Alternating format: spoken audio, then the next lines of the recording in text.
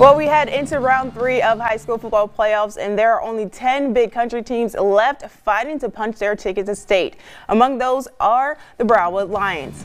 They face the Springtown Porcupines in the regionals this weekend, with both teams boasting impressive track records and a hunger for victory.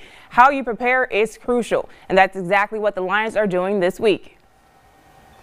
Well, it starts with preparation throughout the week. If you don't prepare for the test on Friday, you won't pass it. At this point, you cannot do what happened to us the first half last week. You cannot go have a mediocre half and expect a win. You're an elite group of guys right now, elite group of teams, and if you don't play 4 quarters, you're going to get beat. I think they're a very good football team, very big, very physical.